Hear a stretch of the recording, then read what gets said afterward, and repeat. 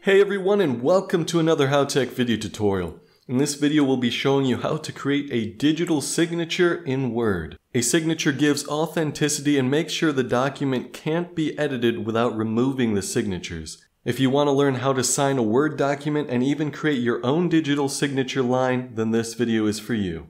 Let's create a digital signature line and sign it in this document. Go to the Insert tab and click Signature Line. The suggested signer is the person who is supposed to be signing.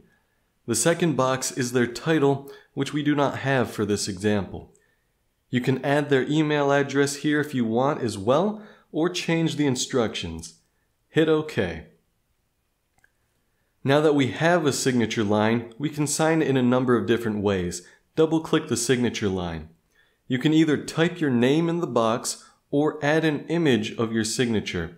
If you have a tablet or touch screen, the Draw tab at the top will be available and you can use the inking feature to sign instead. Upon signing our name, the signature is marked with your ID code and timestamp.